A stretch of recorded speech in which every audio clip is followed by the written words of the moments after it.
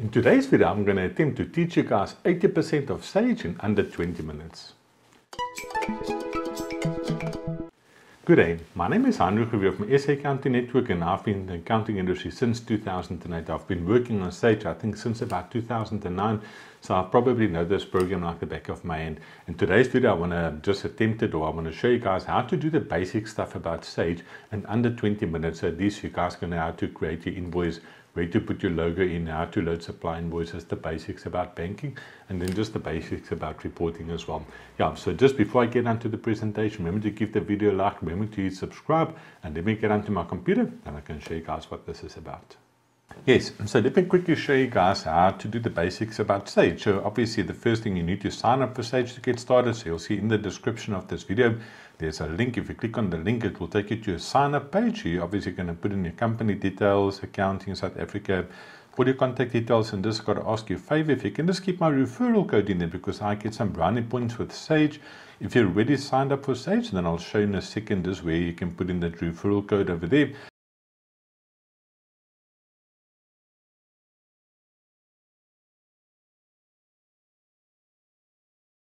You're going to press sign up, you're going to get an OTP. Once you get the OTP and you enter the OTP, then you will have access to Sage. So once you log in, let me maybe just close these two tabs. Then you're going to get into your basic setup page or the business. I just set up one for SA Accounting Network just as a demo company, just to show you guys how to do the basics of how to get going quickly with Sage. Yeah, so first thing is under company. We're going to first go to our company settings. I think that's probably the starting point if you want to get going on Sage. So you can see we've got our name in there, we've got our telephone number, obviously the details. You can enter your posted address, because all this information will appear on your invoices, and you need to put your name in. That's really important as well, so that when you send out invoices, so the people actually know who it comes from. So we're going to continue with the company details now. So what else is important? I would normally go to customer zone and I would tick this box to say invoices and account history.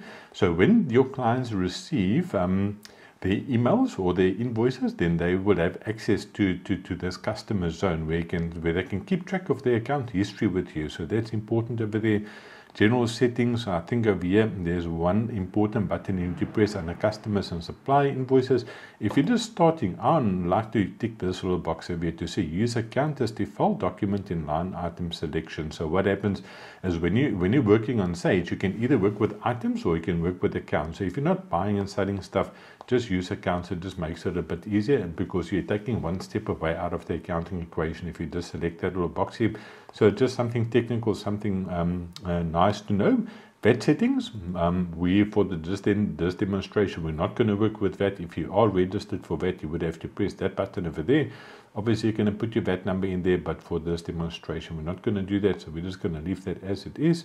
And I think then the other important thing as well is branding. So over here, we're just going to go and file the logo for our business. So there's my logo saved. I'm going to put it there, and then I'm going to say save. Let's quickly see if it saved my logo. Then we can just have a quick preview just to see what it looks like. You'll see that I've done a whole separate video about this basic setup screen, and probably about a 15-minute video where I go through every single tab over here and I discuss it in more detail. But I think for now we just want to just get it just going, at least, so we can just have a look and see. So you can see this is then basically what it's going to look like. You see, so we're just going to be happy with that for now. So I think in terms of the basic setup, that's the important stuff. So you must make sure you've got the company details in there, and then under general settings, make sure you're under customer and supply settings. You tick that box, make sure you get your branding in there, and make sure you got your VAT settings right. I think that's the most important thing. You can maybe have a look around at your email signatures, because this is the place where you put in your banking details and stuff, which is going to appear on your invoices. Yeah, but like I said, I've recorded a whole separate video on the basic setup. Like I said, it's about a 10-minute or 15-minute video. Then you can take your time, work through that a bit more in detail when you get a chance. I think the important thing from here is to pop down to customers, so I can show you guys how to do invoicing on Sage. So if I go to customers, yes, and once again, I've done a whole separate video on customers and customer invoices where I discuss this whole process that I'm going to shoot through now quickly, but in more detail. So if you want to go have a look at that video, it's on the channel, go check it out. So under customers, I think what we're going to do is we're going to go straight to customer invoices, but you can see you've got a couple of options. You can go create customer quotes, sales orders, invoices, set up recurring invoices, credit notes, receipts, allocate receipts, all these things over here. Like I said, I've done a whole separate video, everything about this tab, so you can go check it out. But for what we want to do, just to get you guys going on stage, we're going to shoot down to customer invoices, and then what we're going to do is we're going to create a customer invoice. And I was fiddling around this now, so there's just a test one, but let's maybe add another invoice over here, so I can show you guys what happens. So now, at the moment, first place, add a customer. So this is the shortcut of how to add customers. There's a different place. If you go check the video under the customers, there's another place over there. So I'm just going to send the invoice out to myself, and now I'm just going to put that in there. Now I think what's important is make sure that you have this little ticky box ticked over there to say allow customers to view invoices online. Make sure you've got an email address, so at least you've got an email where it's going to go to. I'm not sure why my computer populated that, but I think this is the basic stuff that you need. You obviously need to have a name to send it to. You have to have an email address in there. Well, I didn't save my email address. There we go. Let's just pop that out there. So that's fine. So this is enough information that I need to create the invoice. And then we're going to say, you can see account. So you'll see that over here you can select at the moment it says other sales. I'm happy with it. You can go add another account over there, which is going to say consulting or whatever you want to call it. But generally you can just, let's add one. Let's do it. So we're just going to call one, and we're going to call it consulting, because then I can show you quickly how to add accounts as well. So you can see we're going to say it's a sales account.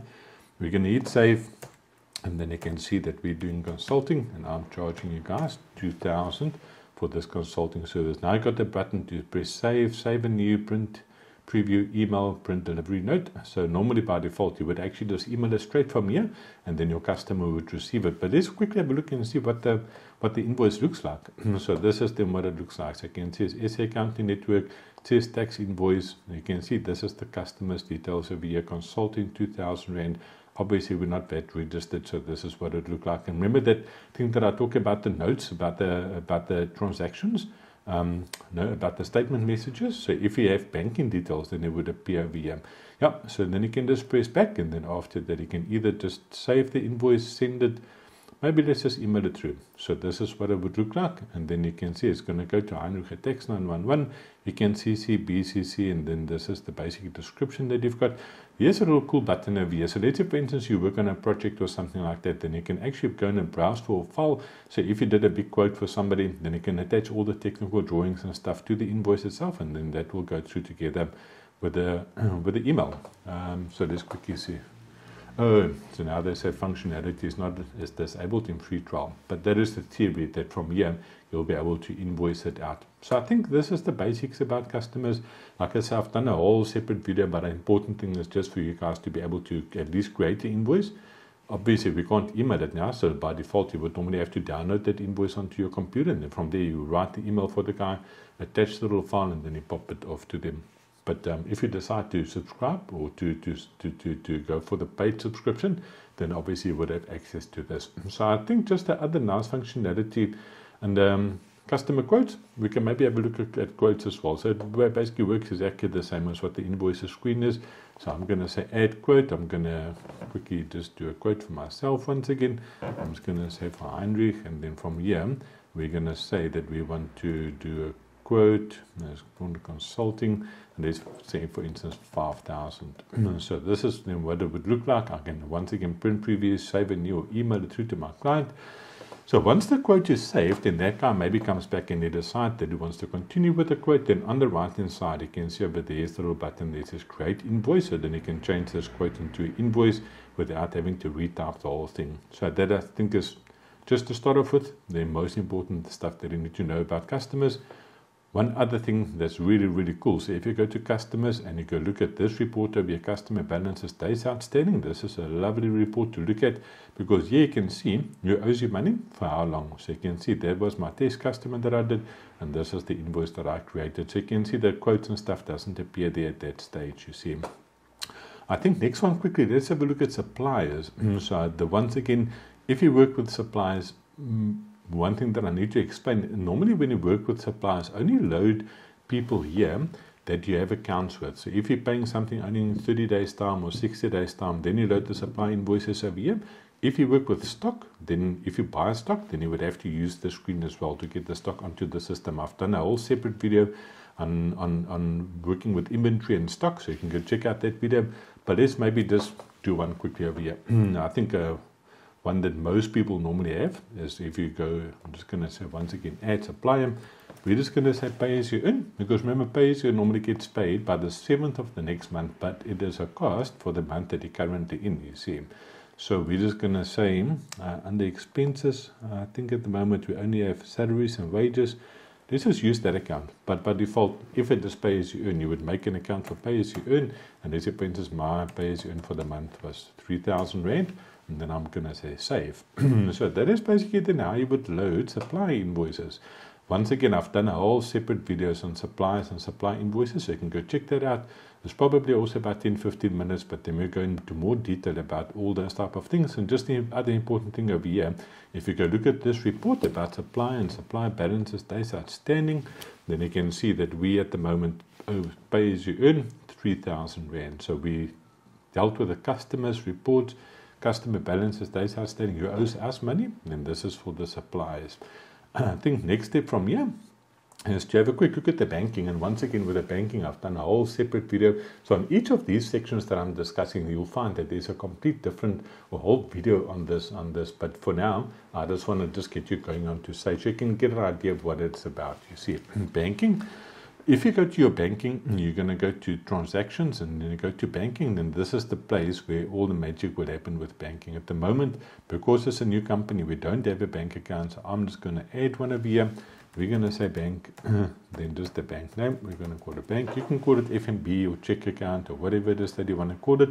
And this is where the magic will happen when it will start processing. So let's say, for instance, with your banking, there's 3 different ways of how I can get your transactions into Sage. So the first one is if you manually capture your transactions. You'll see that once again, I've done a whole separate video on it, but I'm just going to give you a brief overview. So manually to capture your transactions, you would sit with a physical bank statement, capture all the data over onto Sage. So that's the first way. The second way is if you import data. So you can log into your banking and then you download a file which they call an OFX file. You take that file and import it into Sage and all the transactions will be there.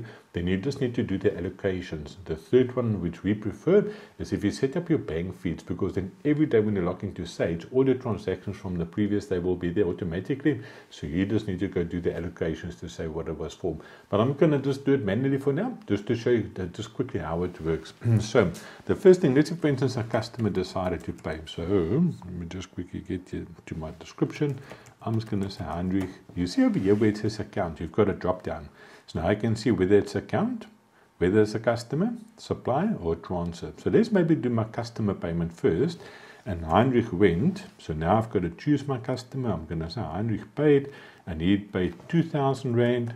And then you'll see that on the right hand side, with this little fork over here, I can go allocate this payment to a specific invoice. So now I can say that Heinrich paid 2,000 Rand for that specific thing.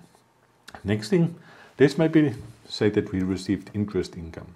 So interest income. Then what we will do, remember we didn't create an invoice for interest income, so we're just going to leave it under account. And you'll see on this drop down over here, you've got all the different things or different accounts. You see under other income, there's my interest received. So that's the one that I'm going to select, and I'm going to say I received 1,000 Rand. Now, when it comes to expenses, so let's say for instance we decided that we're going to pay as you earn now. Then we're going to choose on this drop down. Remember, we loaded the supplier invoice for that. So we're going to choose supplier. Here we're going to say pay as you earn, and we are paying. So now on the spend side, we're going to say 3,000. Once again, on the little forky, we need to click that button over there to say that we're paying that supplier invoice over there. Otherwise, it will show that that supplier invoice is not paid if you don't press the little forky. And then on the next one, let's maybe do something general. There's for instance like bank charges. So now, if I go to bank charges, and I go select it over there, and we paid, let's say, for instance, 300 Rand in bank charges. So you can see, this is how you would then basically capture the transaction. So you can see that we received 3,100 Rand, we paid out 3,300 Rand, and then that is where you would basically continue. So now I can see that your bank statement balance over the updates to minus 300 Rand. So if you're sitting with a physical bank statement in front of you, you need to make sure that your physical bank statement also shows that the balance is 300 Rand. So under banking, there's a couple of stuff that you can do. Obviously, there's the little screen. I've done a whole separate video on how to do bank reconciliations, bank feeds, how to set that up. The important thing over here maybe to look at every now and then is your reports, and you can see this one over here that says bank and credit card transactions. So if I just look at this report over here, now the transactions that we captured is inside here. So you can see over there is our 1,000 rand that we received, our 3,000 and the 300 rand we expended, and then there's my customer payment. You can see that this is our customer or our bank statement balance is minus 300 rand. Yeah, so that is basically how you would work with your banking. Like I said, I've done a whole complete separate video on that. And I think the last thing to do after that is maybe just to quickly look at the reporting. I think that's important. Let's quickly have a look. So we did customers briefly. We did look at suppliers. We did look at banking. I've got a whole separate video on items. Accounts we're not going to worry about at the moment. Accountants area. So now if you go down to reports and management reports and I look at the profit and loss, then, and I want to look at my current month, and you can see the transactions that we captured now. You can see there is our 2,000 rand, which was my consulting. I did a test invoice just to get the system going. So there's 1,000 rand in there. Then you can see there's my 3,000 rand total income. There is my expenses. There's the interest that we received. My 3,000 rand pay as you earn, and my 300 rand bank charges. So we're sitting with a 700 rand profit. The other report that we always need to keep an eye at as well is if you go to accountants, every report, and then you go look at your balance sheet. Then you can see on your balance sheet over here, if I run the balance sheet for today, then it'll give me a snapshot of where my business is standing at the moment. So you can see we're sitting with trade receivables of 1,000 rand, and that would basically be that test invoice that I created. So just to show you, if I go to customers reports, and I go look at this one over here, customer balances days outstanding, and I just look at this report, you'll see that on today's date, it will show that there's 1,000 rand outstanding for this test customer that we created. So that is where that balance comes from. And you can see the profit this year for the year 700 rand. We're sitting with a bank overdraft of 300 rand, because remember we did pay that other supplier of us at 3,000 rand. So I think in a nutshell, in a very, very short nutshell, this is the basics about Sage. I think it's really not a difficult program. But as with anything, you guys need to spend time with it. And as I mentioned, that for every single part of this video over here, I've done a complete separate video on those sections as well. So I think just to start off with, this is good enough just to get you guys going and just to be able to at least do invoicing, a little bit of banking, a little bit of supplier work. But if you want to start using Sage on a more regular basis, then like I said, go check out those individual videos where I dive a little bit deeper into every single section. Remember, once again, just to give the video a like, remember to subscribe to my channel, and remember, if it's possible, remember to just put my referral code in there as well, so I can earn my brownie points with Sage as well. Thanks for watching. See you guys for the next video.